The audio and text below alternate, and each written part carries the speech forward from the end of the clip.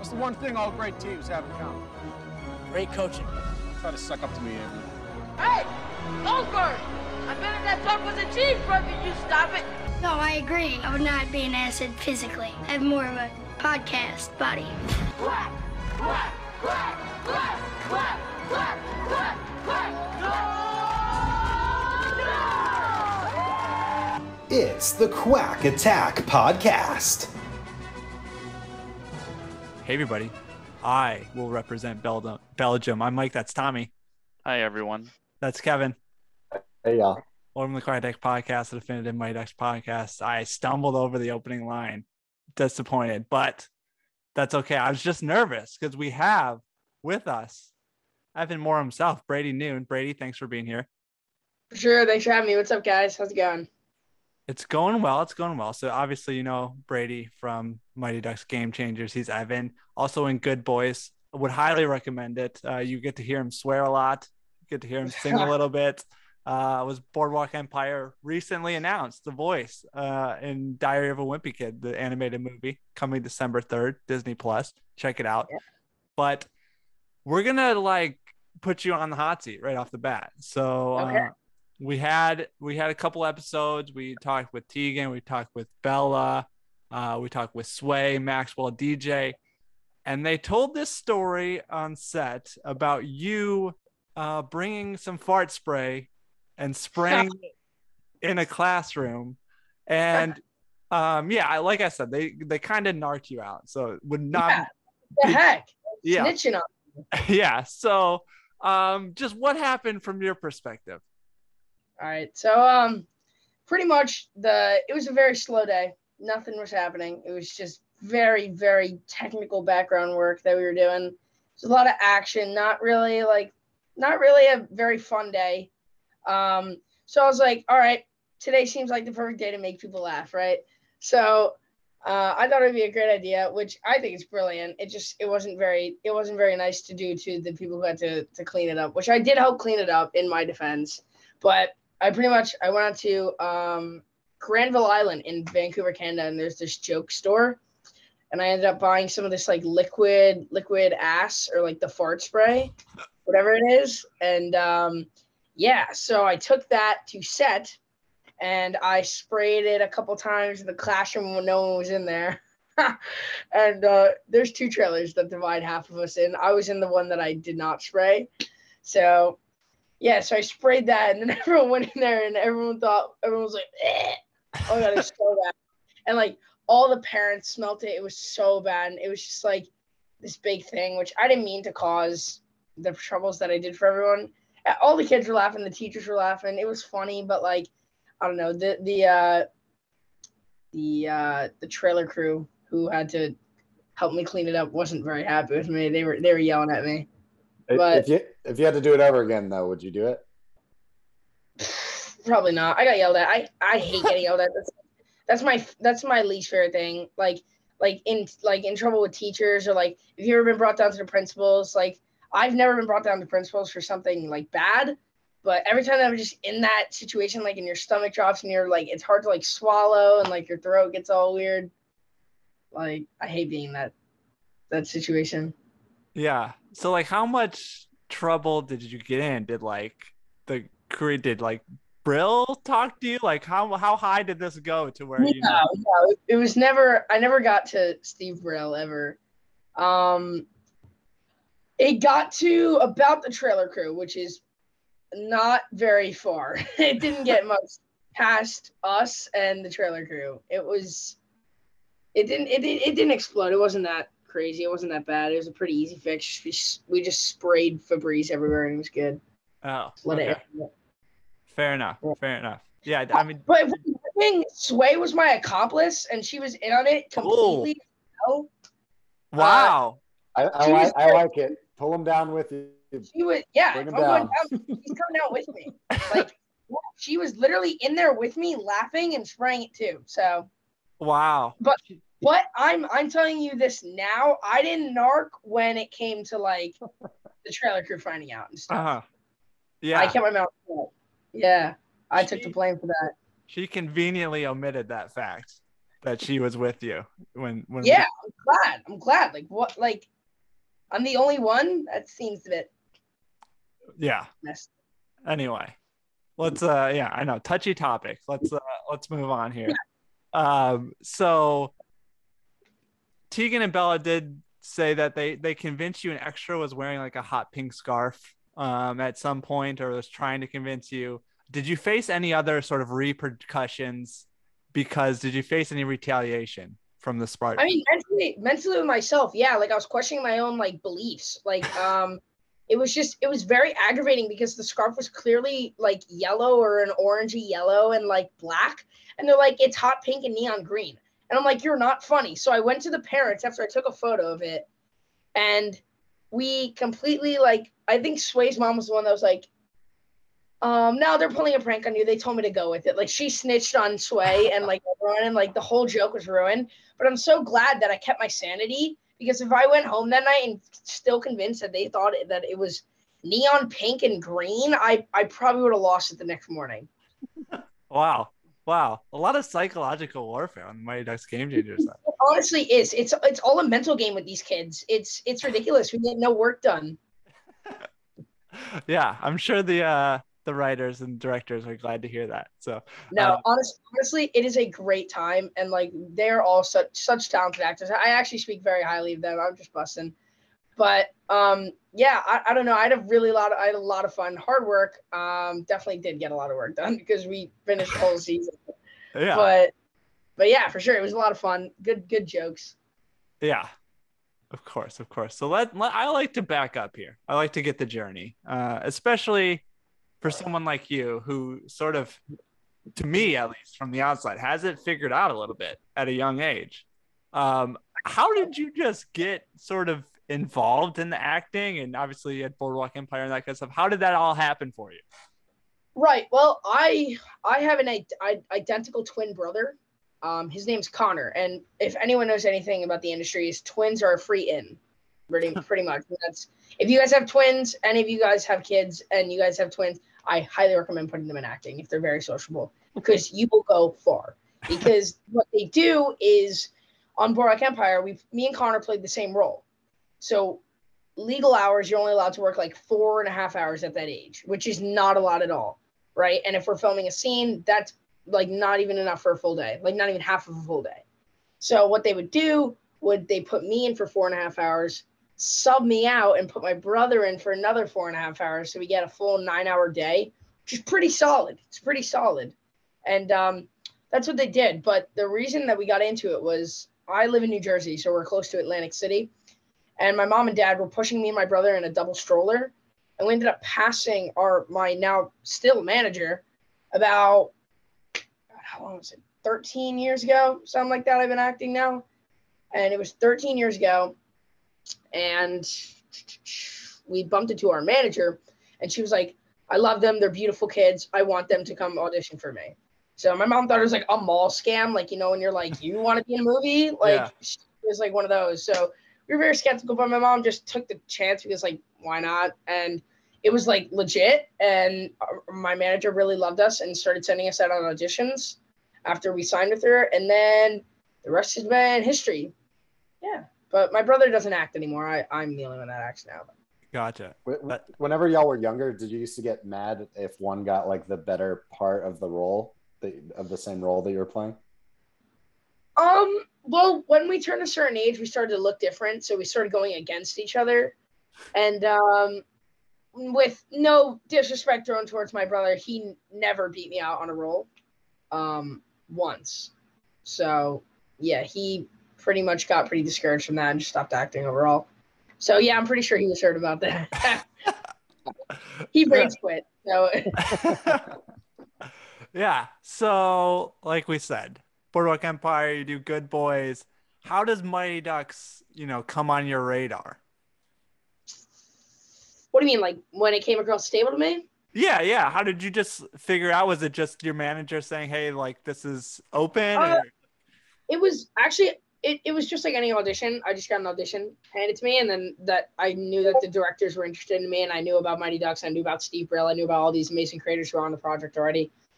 So I knew about all these things, and I was like, that sounds incredible. Let's go for it. Let's try and book it. But I was shocked that Disney came to me right after Good Boys. I was shocked because like that is not coming up with Good Boys. If you've seen that movie, that is not Disney at all. It's not Disney. But I saw that they really liked me, so I went for it, and I got flown out to LA a couple times to meet the directors. They loved me. They kept me for table reads, green reads. I forget what it's called. And yeah, I got it. So Nice. Yeah, you mentioned it's quite a jump from like Good Boys to Mighty Ducks. First of all, I'm just curious, like, what did your family think of Good Boys when you're just on screen dropping F-bombs and messing around with some adult stuff and that kind of stuff? Well, most of my family is pretty supportive. I would say, I don't know, like 3% of them were like, look at me differently a little bit. But they all love me a lot, you know, and I'm very grateful for all of them and their support, because I wouldn't be here without them, honestly, because I couldn't go to Canada alone. I couldn't go to any of these places all alone. I would need them, and you know, I really appreciate that. Yeah, that's fair enough. So you get Mighty Ducks. Were you familiar with the Mighty Ducks at all? Had you seen the movies before you got the part? What was your sort of background?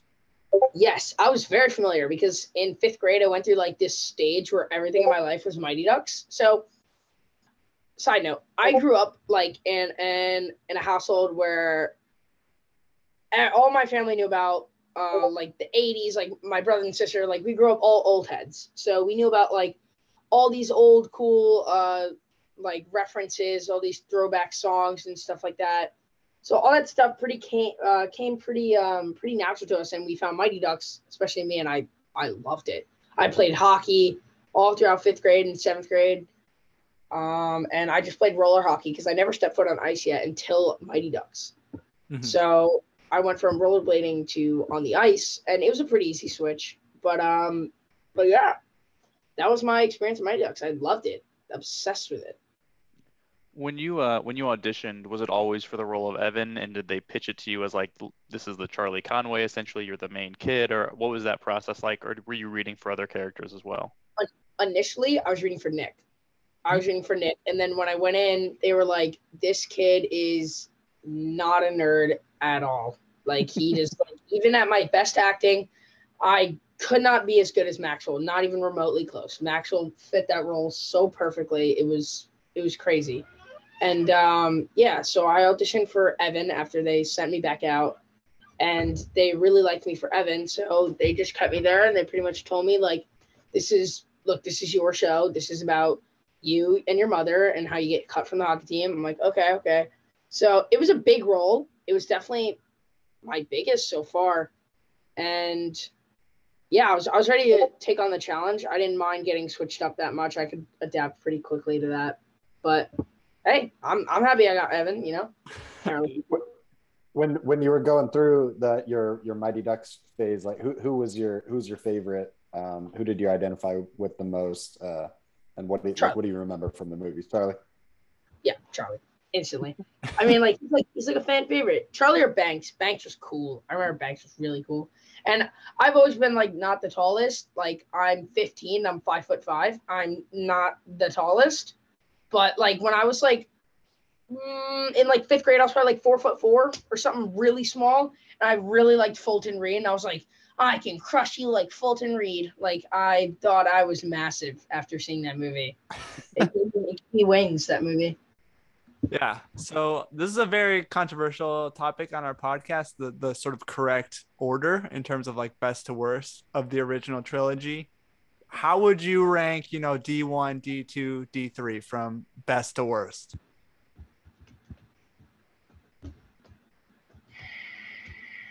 There are wrong answers here. 3 was my favorite. No, I'm kidding. Oh. Ew, what? Yeah. No. Yes. There's a. Dang it. 3?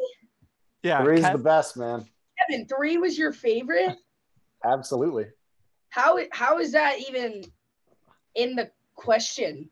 Hey, we've discovered I have a lot of support on my side. This is Really?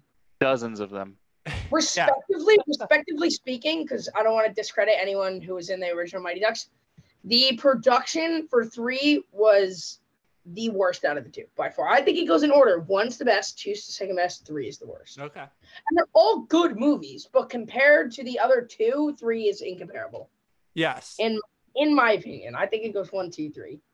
I agree with you, Brady. I think that is my point too. People are saying, "Oh, you're like downing 3." I'm saying three's good, but it's not It's up to the phenomenal. same But compared to the other 2, it's not. Like it's yeah. Hey, It's me and my buddy DJ, we'll just be all alone on our island, all right? DJ definitely has not seen the 3rd one. No, but like I have very like unpopular opinions. Like I think the prequels to Star Wars are better than the originals. Like I think Hayden Christensen is just the best Anakin. I love Anakin. I think Andrew Garfield's Spider-Man is the best Spider-Man by far. That's fair. Like I think Shrek 2 was better than Shrek 1. Oh, interesting. Yep. Interesting. Yep. So this is telling me you're being like honest here. So Kevin has a very vocal minority that is with him. We put up a poll and D2 did indeed win. So D2 is very good. I can't lie with the I just watched it like literally 2 nights ago. Just for kicks, or were you like, hey, I need to get back in Mighty Ducks? For the heck of it. Like I saw Mighty Ducks Game Changers and then I saw like the other 3 and I was like, let's watch 2. I like it. Do you mind if I grab my MacBook charger real quick? My Mac's about to die. Oh, that's fine. All right, thanks. I'll be right back. Mike, are you getting a bunch of like Slack messages or something? I am not. I don't think so. I don't think it's mine. Maybe it's Brady who's getting messages or something. Well, it's not a huge deal. Yeah. Like I don't have anything up other than like my notes in this.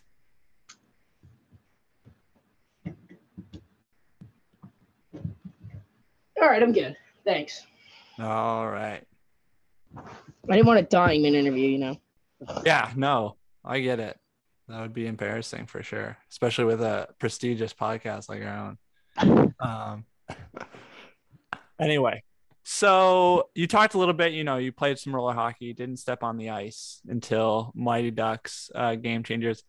How would you rate your hockey skills right now from like 1 being, can't really play to 10 NHL sort of on the path to the NHL? Gosh. See, I wish you would do it like compared to like your average hockey player or Okay. like compared to the Mighty Ducks cast, like where I would stand. Okay. Like, Let's do that. A Game Changers tier list on best to worst. Like, what are we doing? Yeah, sure. Where do you rank among the cast? Without trying to chew my own horn, I think I'm number 2. Number 2? I think I'm number 2. Okay. Who's first? Kiefer? Keith. Is he just way Yes. better than everybody else? Actually, I'd probably rank myself 3 because Haley, I don't know if you know who Haley is, but she played Ruby, who's also in the cast. She's like a national level hockey player, and she is so good. Okay. She's probably better than Kiefer. She's really she's very, very good. But if we're talking about primary and principal, I would say I'm number 2, and Kiefer's number 1. And now I can run with Kiefer like on the ice. Like I'm keeping up with Kiefer now because like I went home and I played hockey for my high school team, and I played club, and now I'm going back for my second season in high school. Like I can run with Kiefer now, but last we left, I was not even close. Okay. Gotcha. What's your play style like? Do you are you similar to Evan? Are you like a goal scorer? How do you play in I guess real life? Well, I'm a center, which is kind of the same as Evan, believe it or not. But I'm very quick on the ice, so I can move around. My playmaking's pretty good. I'm not the best goal scorer, but I'm a good playmaker. I set up my teammates. There you go. I like it. Right. I like it. All right. So you said before we came on, you don't really know much about season 2, just that you're going back eventually. How does that first come to you? Do you just get a call that says, hey, season 2 is renewed, or is there like a big announcement? How did you even learn that there was a season 2? I found out probably the same day you found out. Okay. I found out when it was released on deadline. Literally like 6 hours after it was released. And like I happened to go on my phone and I see like that I have like my Snapchat is like blown up with like 100+ messages. Like after like I took a nap or something and I woke up and it was like exploded. My phone was going crazy. And like not even my mom knew, not my brother, like no one in my family like knew. Like all my friends knew like way before, and I was getting blown up and everyone was like, congrats. I was like, what? Like what's going on? And then I saw season 2 and I was like, oh cool, we're going back. Nice. So do you make like more demands in season 2? Are you like, I only want green M&Ms in my trailer or something like that? Like how diva should you get here? I don't know if anything's gonna change in the second season. Typically it's like the third season, then you can like start changing stuff. Okay. So yeah, we're planning for a third season. Maybe that's what happened in D3. They became too big, and that's why it wasn't as good. And they had to spend all their money on like their food budget. Yeah, that's why the production quality was like in half. They had to spend their money on like individual M&Ms. Yeah. Exactly. And there was probably the kids were older, so there might have been like, more coffee budget, something like that. So what's up for season 2 for your character, you think? If you had a prediction or something that you'd like to happen to your character, what would it be? I don't know. Something, if I was gonna have my character, he grows wings and can fly. No. Oh, that would be a twist. If he got like a superpower, like Marvel crosses with the Mighty Ducks, like I like this. We have to face the Avengers in a final game. And here's what happens is they find out, like your mom comes to you and says, Evan, I need to tell you something. You had a twin. Oh. And then we see Connor. Yeah, and Connor is like the other version of you, and he's an evil version, right? And so this is how Marvel gets involved, and so they can have a crossover that way. And you have to essentially fight your own twin brother or a clone, something like that, and maybe he takes your place at school. Yeah. And I think Connor would be on board. If we say, hey, Connor, you get to win the fight with Evan, then maybe he'd be on board.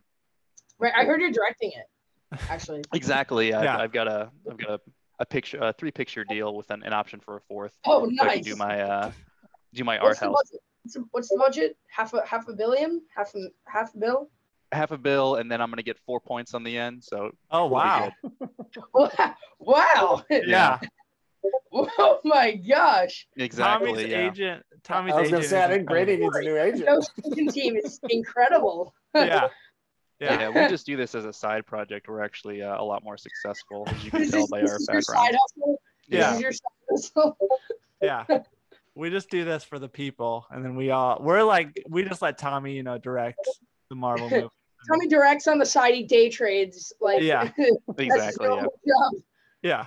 So, I'm looking forward to this. Evan somehow gets wings and has an evil twin. And the Avengers come in, and it's the Tommy cut. 4-hour cut. Yeah. 4-hour cut. A lot of exposition, some flashbacks. And the hockey sticks are lightsabers.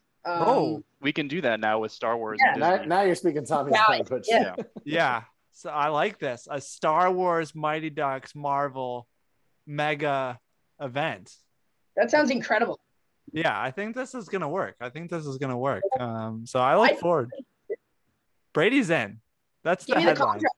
I'll sign the contract. Sign up. Brady's in. We got our lead. So I'm looking forward to this. But let's move on here. So we told people you were coming on. We said, hey, what questions do you have for Brady? So we do this thing called the Quack question.